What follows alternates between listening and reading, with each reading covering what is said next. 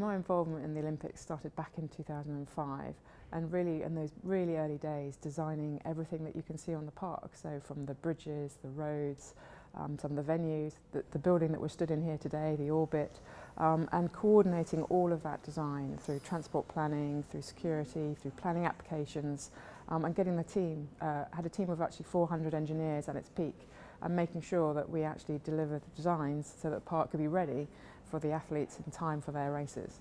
So the first time I came to this site, it was completely different from what you can see today. There were piles of cars and fridges in the waterways. It was a very derelict area. It's very difficult to navigate around it. It didn't have the bridges and the connections that you can see out there today. So trying to piece together, I mean, the size of this park is 3 kilometres north to south and 2 kilometres east to west, and very much trying to work out how we were going to build all these venues and the connectivity. For me personally, it was the hardest thing I've ever done in my life. Normally in a normal project you'd have time to do site investigation, planning, design and then construction. Quite often in parts of this site we were doing all simultaneously. There's no way that we could turn around to an athlete in 2012 and say, I'm terribly sorry, you've trained for 4 years but the Olympics, your race will be in 6 months' time. It was just always from day one, even from back in 2005, that deadline and that assurity of meeting it meant that every decision, every meeting had that pressure. The Olympics was very much a political project, and you probably can't even imagine now, but back in 2005 and probably even up until 2010 and 11, it was a white elephant. It was headline news that it was costing too much money, we should be spending money on other things.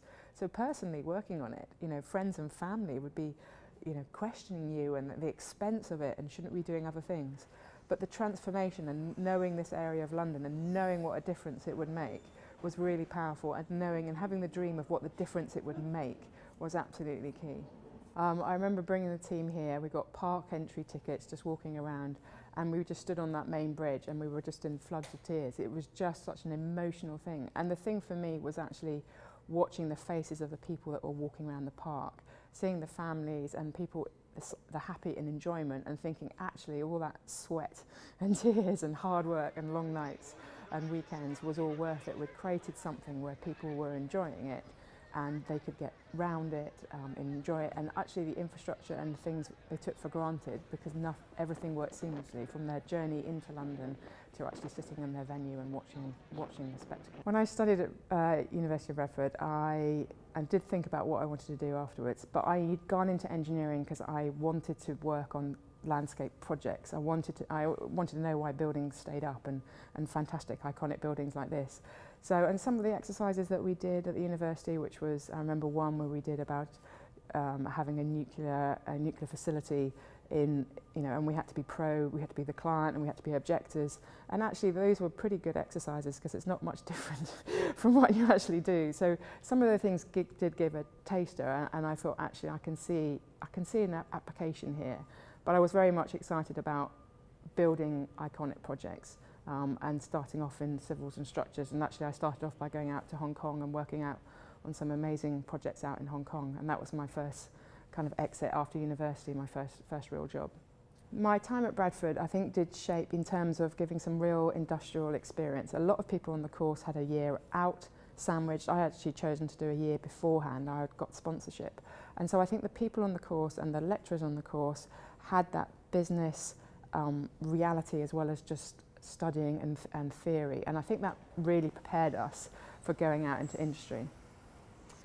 I seem from memory there were 100 people on my course, and I think there were 3 women, pretty much from memory. So yeah, we were a bit of a minority. So I'm passionate about trying to help women into engineering and see what an exciting career it is. I mean, I've been around the globe.